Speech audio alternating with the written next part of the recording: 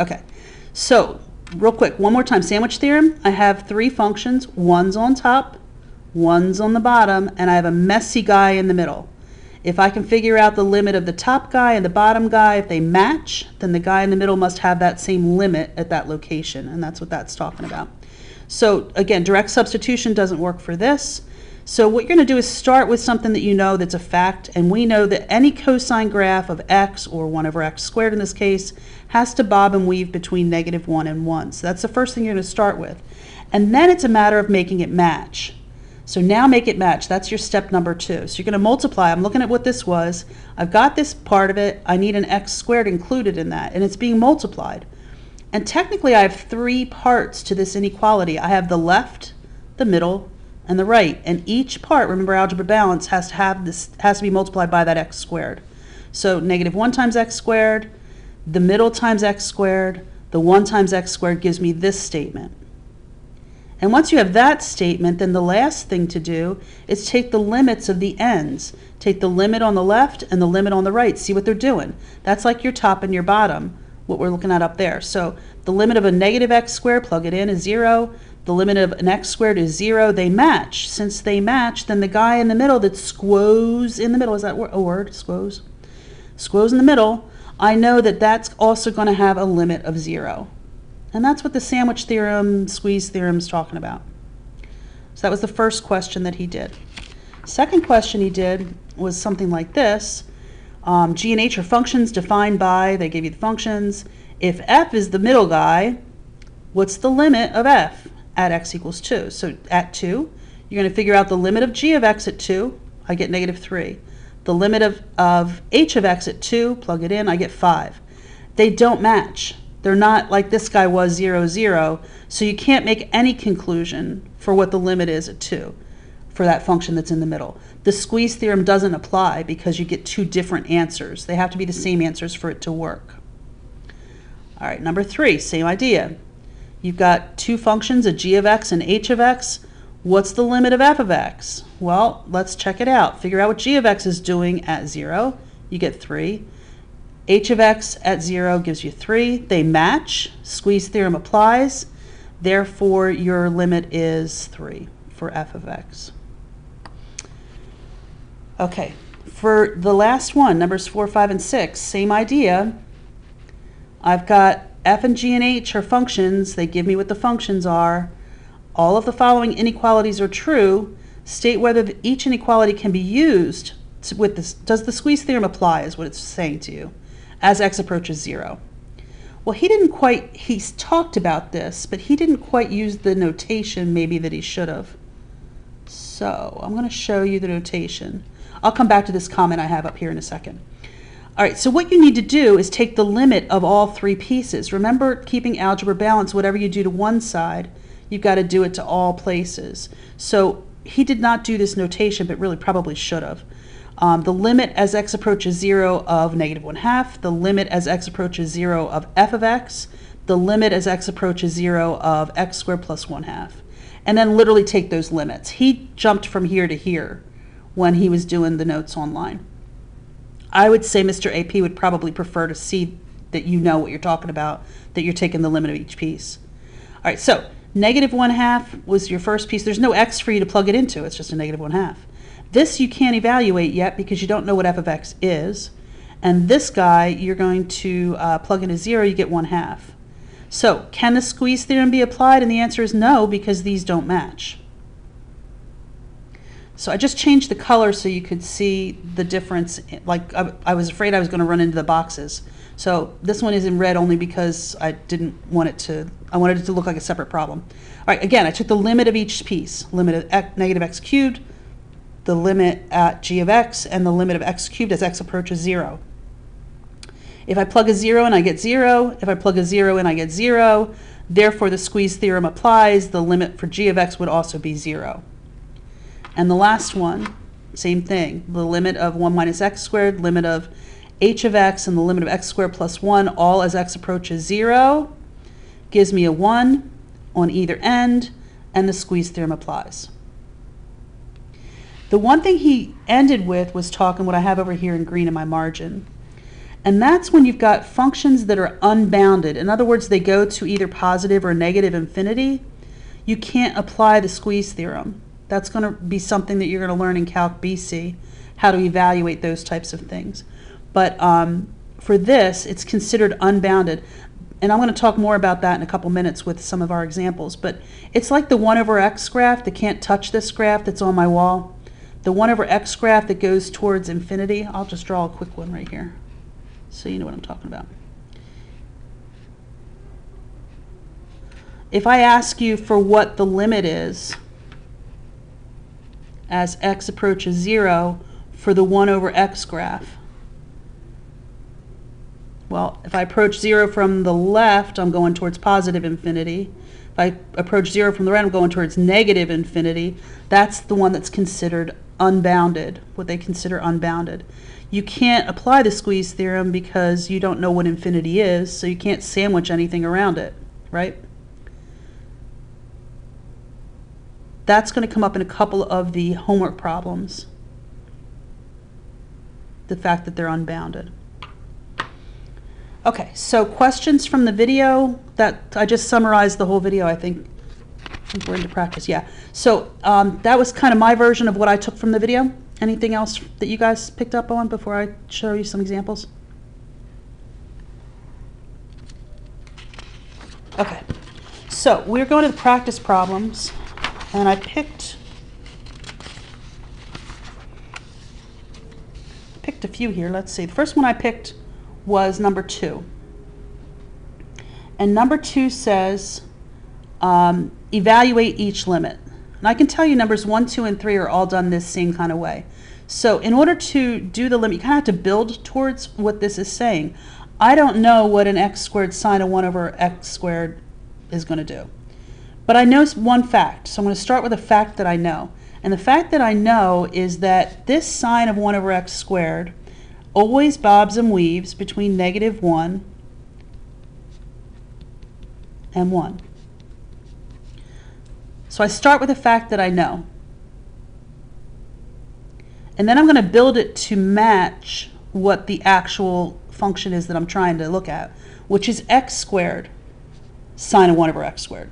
So all 3 parts have to get multiplied by that x squared. That's going to give me a negative x squared is less than or equal to the sine, hold on, is less than or equal to x squared sine of 1 over x squared is less than or equal to 1 times x squared is x squared. Well, now you got the middle matching, so now you can apply the squeeze theorem, sandwich theorem, and now you're going to take the limit of the ends. So I'm going to take the limit as x approaches 0, because that's what they have in the original, of a negative x squared. And I'm going to come on the right and I'm going to figure out what the limit as x approaches 0 is of a positive x squared. And if I can evaluate them, then maybe I can determine what the middle's doing. So plug it in, direct substitution. 0 squared that's negative is still 0.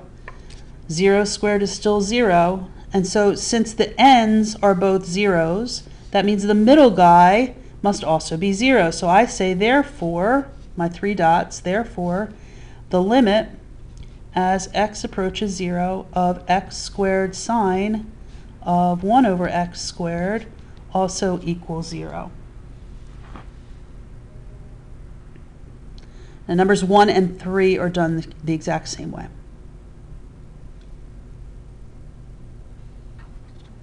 I'm watching the chat, so if you have a question as we go, just holla. Okay, number 5 is next on my list, and it says you got g and h functions defined by yada yada. If f function is in the middle, I can tell that from the inequality.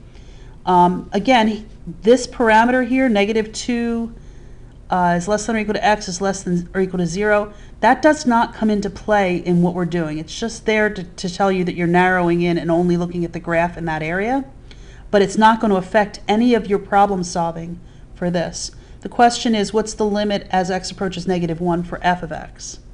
So you got to check out what g of x and h of x are doing. So if I were to look at this, there's a couple different ways that I could do this.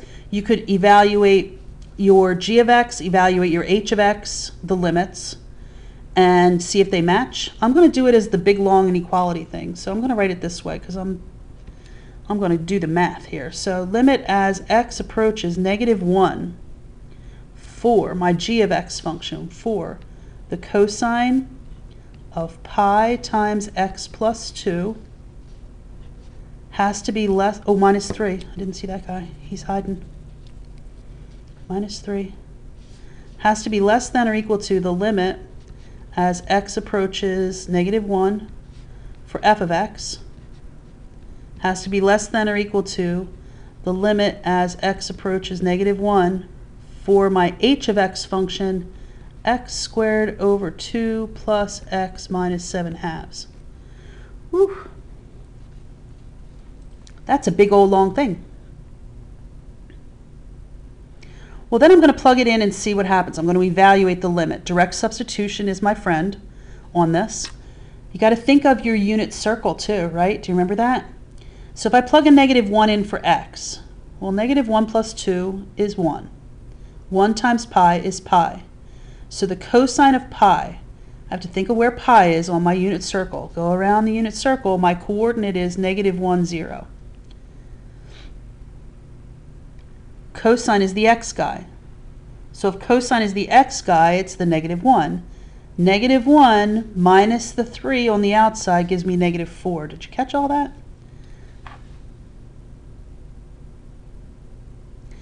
I don't know quite what the middle's doing yet, so I'm going to keep that as it is. And I'm going to go to the right and see what the right comes out to be. So again, direct substitution. -1 squared is 1. So now I have 1 over 2. I have a -1, and I have a -7/2. I have to think about what that's going to equal. So I get a -1/2, and a -7/2 gives me a -8/2. -8/2 is a -4. And I say, woohoo, I know for sure, therefore, the limit as x approaches -1 for f of x has to be a -4 because it's sandwiched between the other two.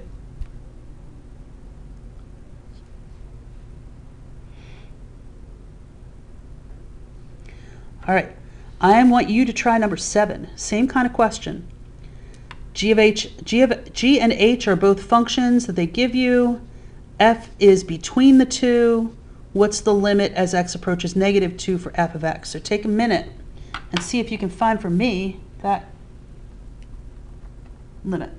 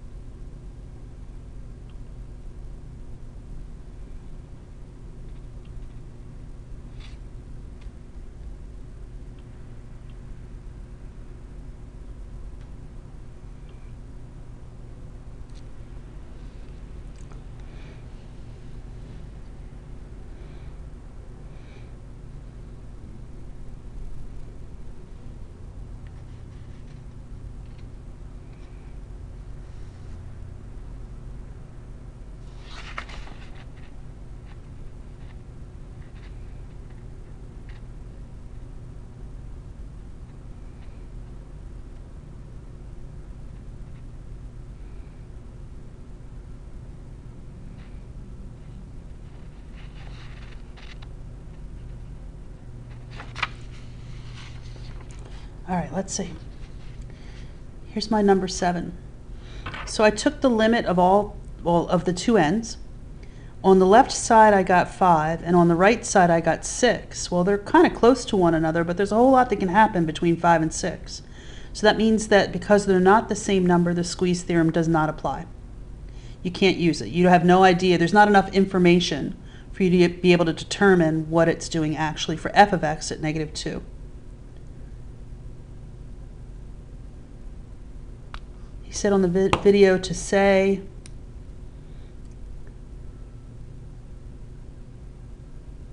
the limit cannot be determined, correct. So the squeeze theorem does not apply, the limit cannot be determined. There's not enough information, exactly right. All right, so yes, that would be good wording. I'm looking to see if there were directions that said anything specific. So the squeeze theorem doesn't apply. Do you need to put the 3 dots? No, probably not. Maybe I'm being an overachiever there. Putting the therefore there. Yeah, I don't. Probably that's from my old school habits. So I don't think it's certainly not something Mr. AP needs to see the 3 dots with the therefore thing. So good question, Miss Maddie. All right, we are flipping over then to the next page. There's 2 more from this section that I want to do. Number 10A, and then I want to look at 11D. So 10A is next. Look at all the wording with this, right? When you look at what they're asking you to do. Let f and g be functions defined by, and they give you the things, 2 functions. The following inequalities are true for x when x doesn't equal 0. State whether each inequality can be used with the squeeze theorem to find the limit of the functions as x approaches 0. So the wording of this is the wording you would see probably on your AP exam. A lot of gobbledygook words, right? A lot of verbiage of math there. But really all they're asking you to do is find the limit as x approaches 0. See if the squeeze theory actually is going to work. So I want to know what the limit as x approaches 0 is for this guy. I want to know what the limit, I'm not going to rewrite this whole statement, so I'm kind of cheating here. The limit as x approaches 0. So for each of those pieces, we're going to take the limit because that's how you apply the squeeze theorem, is by taking the limit of each of the pieces. All right, so for this first one, I'm plugging in direct substitution of a 0. 0 plus 1 is 1. 1 times pi is pi. Sine of pi, got to think about what that coordinate is again at pi, -1, 0. Sine is the y value, so it's 0. And 0 times 5 is 0. So on this end, when I take the limit, I get an answer of 0. Less than or equal to the limit as x approaches 0 of f of x. I don't know what f of x, well, I do know what f of x is, but I want to see if it's going to work. So it's sandwiched between the other two. And the limit as x approaches 0 of 1/5, there's no x for me to plug that into. So it's just 1/5. And when I look at my answers on either side, it doesn't sandwich between there. You don't have the right numbers. It has to match in order for you to be able to apply the squeeze theorem. So the squeeze theorem does not apply. That was the question. Does the squeeze theorem apply or not? Squeeze theorem, I'm going to abbreviate THM, does not apply.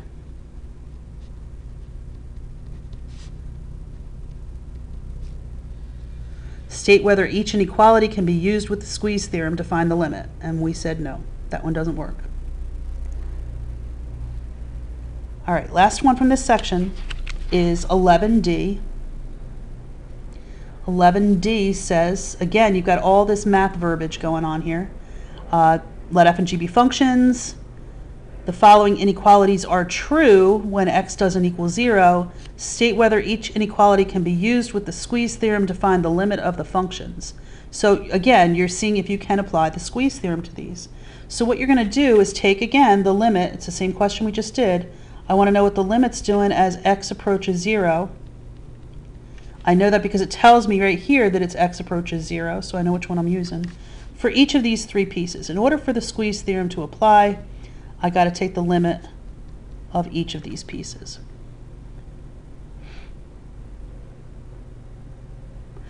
And so I go to do direct substitution. I'm like, oh my, that's not cool, right? Zero denominators. I can't have zero denominators. So it's going to be an indeterminate form for those, an undefined fraction. If I think about what the graphs look like for this, so maybe I could look at it visually, right? This guy's the can't touch this graph. He's over here like this. And when he becomes negative, now he's down over here and up here. He changes locations. So as I approach 0 for this guy, it's unbounded. Right? It goes to infinity and negative infinity. And if I go to look at this guy, what it's doing at 0, the 1 over x graph, same thing, it's unbounded. So he throws a couple of those examples in that he kind of talked about but didn't actually show you. So it's unbounded for both of these as x approaches 0. So for one of them, I'll just put it for one of these, as x approaches 0. And as x approaches 0. So can you apply the question is state whether you can use the squeeze theorem, and if it's an unbounded situation, it does not apply. So your final answer is, because of what their question was, the squeeze theorem does not apply. Okay.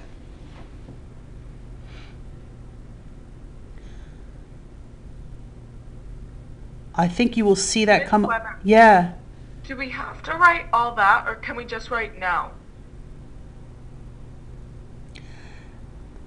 State whether each, you could say no. Just say no. Yeah, it just says state whether it works or not, right? So yes or no. Does it work or doesn't it work? Okay, thanks. Yep.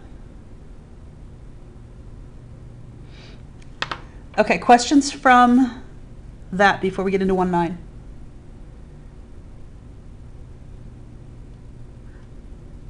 And Catherine, do I have a preference for what you say? The limit can't be determined, squeeze theorem doesn't apply, whatever. It's all good.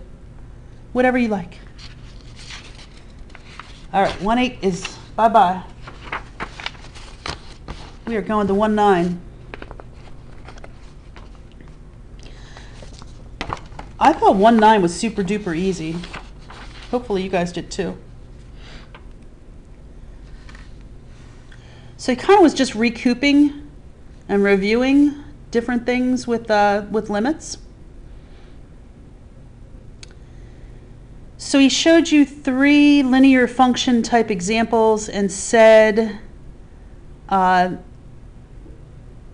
which of these, now you have to watch the wording of this. I found this in the video and I don't know if you noticed this. Some of them he was asking for where the limit does not exist, and some of them he was asking where the limit does exist. So really watch your directions on this. We want to know, in this case, the limit does not exist. So the question is, for which of these examples does it not work? So you've got an ABC situation. So the first thing that and these are all linear functions, that's important for you to know as well. So if I want to figure out if the limit exists, I need to know what it's doing from the left and from the right of 5. So I do direct substitution into the first one, I get 9. Second one gives me 9. Therefore, I know that the limit exists at 5 and it's a value of 9. But they want to know where the limit does not exist. So the limit exists, and so my answer is no. Middle guy, if I come at 5 from the left, I get an answer that would be 4. You have to think about the slope. This is where the linear part, the fact that this is a linear situation, helps you to get to the next point. So if I'm at 5, it would be a value of 4. If I come at 5 from the right, it's a value of 1. And so, again, I'm looking at slopes and such, and so the limit doesn't exist. They want to know where it doesn't exist. This answer would be yes. And then the third picture is just the normal graphing picture. From the left of 5, I get a value of 4. To the right, I get a value of 1. They don't exist because they're not the same value. Again, I'm looking for where it doesn't exist, so my answer is yes. And then the last example he did was, all right, how about something that's like this, that we don't have any algebraic manipulation that we can do to it. We can't factor that. We can't do that conjugate thing because it doesn't have roots. So he said, all right, well then just plug in a number that's going to fit, that's to the left of 4, 4 to the minus. So to the left of 4, well, if I'm at 4 and I think to the left, then I'm at 3.999, something like that. He went to thousandths decimal places. That's good. That's perfectly fine. And you plug it in. Do a plug-in of a number that's a little bit less than 4. And so when I do a plug-in of that, I end up getting a value that's a -1. And so that would be my answer.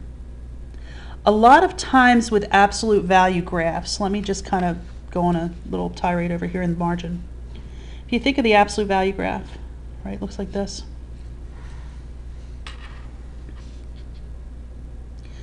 It's all about the slope, right? That's what when you're thinking of limits and derivatives and such, you're thinking about what the slope of that line is.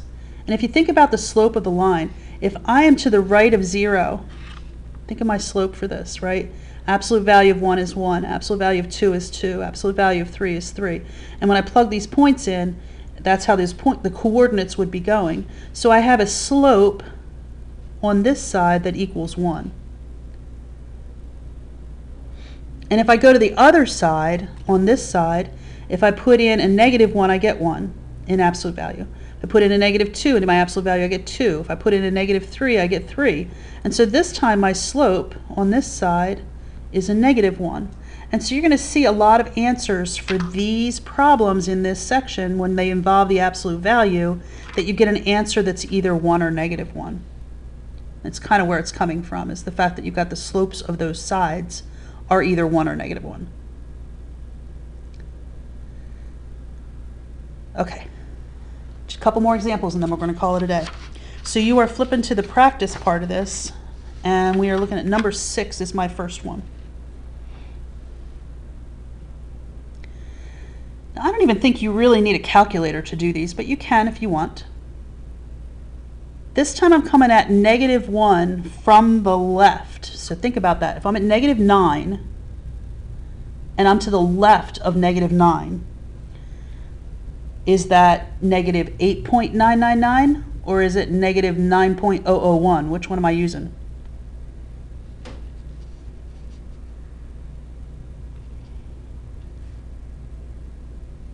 Ain't nobody answering? Hopefully you're saying -9.001. There you go, thank you.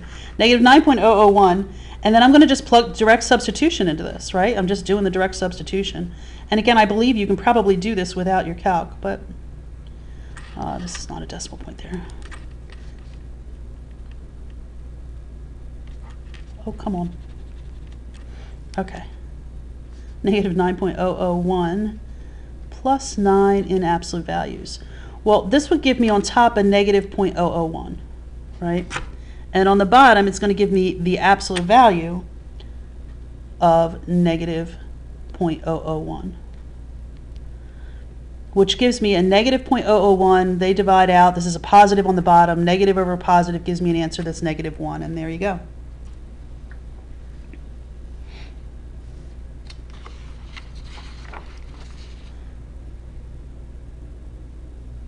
Okay, next one. We'll flip over. I want to look at number 8. And again, you've got to really watch these directions. So in this case, in number 8, let g be the function that's decreasing for all these values except where x equals 0. I've got the limit as x approaches 3 of my function is 6. Which of the following could represent the function of g? Okay, so I need to figure out what these limits would be at 3. So in order for this one in a piecewise function to have the limit, then as I come at it from the left and from the right, they have to have the same answers. So I'm going to check it out. I'm going to take the limit as x approaches 3 of, let me see where you can see me here, of this guy. Now I'm going to factor this in the process, because if I do a direct substitution of 3, I can see that's not going to work. It's going to give me a 0 denominator. So as I'm writing this, just to save me a step, I'm going to take that top and factor it. So I need two numbers that multiply to 6 and -6 and add to -1. You'll have an x minus 3 and an x plus 2. You kind of have the clue there. Remember what the denominator is. Chances are that might be one of your groupings in your factors. All right, so bang, bang out x minus 3s, they're gone. Direct substitution, 3 plus 2 is 5. Cool. Well, the other side is 6. If I take the limit as x approaches 3 for the other part, it's just a 6. There's nothing for me to put in there. So the question says, which of the following could represent the function of g? And this one is no. This one is not going to work for you, right? The limit does not exist.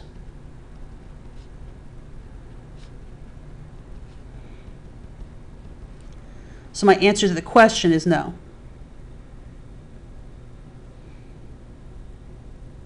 The next one is a chart, and again I'm checking it out from the left and from the right. This one does not say it's a linear function, so I don't kind of have to figure out what the slope is. I just have to look at the numbers. So as I approach 3 from the left, the limit as x approaches 3 from the left, these are g of x functions, they're calling it. Well, as I get closer and closer and closer to 3, my answer is 6. If I take let me move this down a little bit. If I take the limit as x approaches 3 from the right, that's coming this way.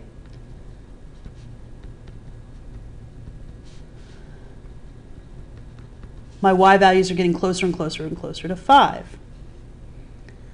So, the limit doesn't exist.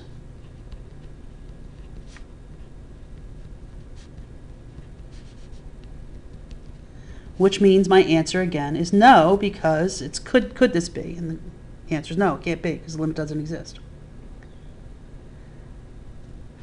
And then C, let's check it out. This one, the limit as x approaches 3 from the left. From the left I get a value of 6. Just reading the graph. The limit as x approaches 3 from the right. Reading the graph, come at it from the right, I get a value of 6. And this one is a yes, it exists.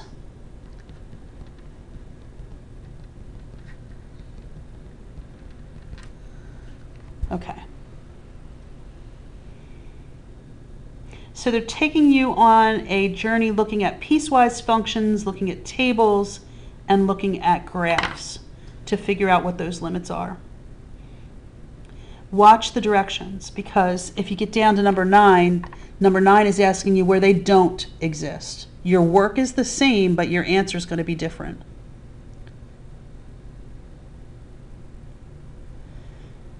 And that's all I've got to tell you for these guys. So let's go back to our schedule for the day, make sure we got done what we wanted. We did got all the notes done. So by tomorrow, you're going to finish up the rest of 1.8 and 1.9 and submit those. Again, you have off on Monday, but I will see you again on Wednesday. And Wednesday, I want to take questions from anything. And we're going to go over 1.8, 1.9. There's a review worksheet that's due for Wednesday, so we can go over it. So need to have that worksheet done for Wednesday. It's posted. I posted it last night or something. So review worksheet you want to have done so that in class on Wednesday, 9 o'clock, we're going to talk about the answers to that. I'll take any questions on anything from the unit. Due for Thursday is the mastery check. That one you need to be working on. That one's a quiz grade. Again, if you want to turn that in early, I can check that and then give you feedback so that you can make corrections before it's actually due. Email that though. If you want me to make if you want me to check it so that you can make corrections, make sure you email it to me rather than submit it through Google Classroom, or submit it in Google Classroom and send me an email saying check mine please, because if it's just posted in Classroom, I'm not going to know to do that. So you need to shoot me an email if you want me to check your answers. And then our test is next Thursday when we meet again next week. Questions before we go?